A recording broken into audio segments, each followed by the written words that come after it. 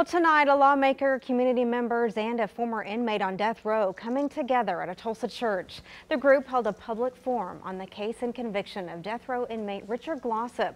Now, he's been on death row for nearly 2 decades after he was convicted in a murder-for-hire plot to kill Oklahoma City motel owner Barry Van Treese in 1997.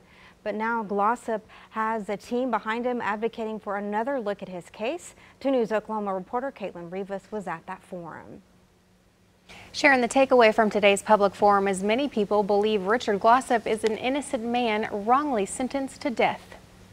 And today we were actually able to tell the congregation some of the things that are wrong, such as there's an entire box of evidence that the state has destroyed and nobody's been held accountable for it. For 3 years, Oklahoma State Representative Kevin McDougal has advocated for the release of death row inmate Richard Glossip. He says if Glossip were to get another trial now, he would not be found guilty. When this came across my desk, I knew that if I didn't fight for it, once I saw that he was innocent, nobody else is going to.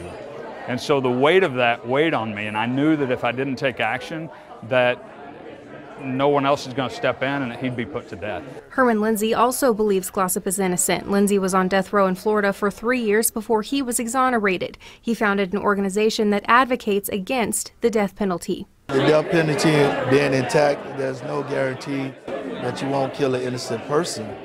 So we have witnessed the innocence. We try to make sure that we can support everyone we can, because we know how it feels to be on death row and for something we didn't do.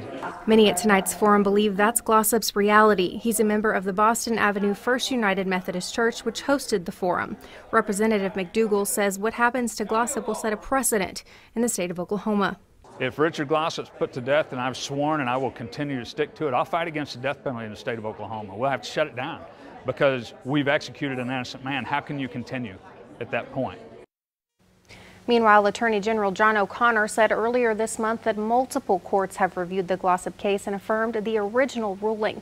He says he looks to the courts to carefully review this latest appeal. Governor Kevin Stitt issued a 60-day stay for the Oklahoma Court of Criminal Appeals to review the case.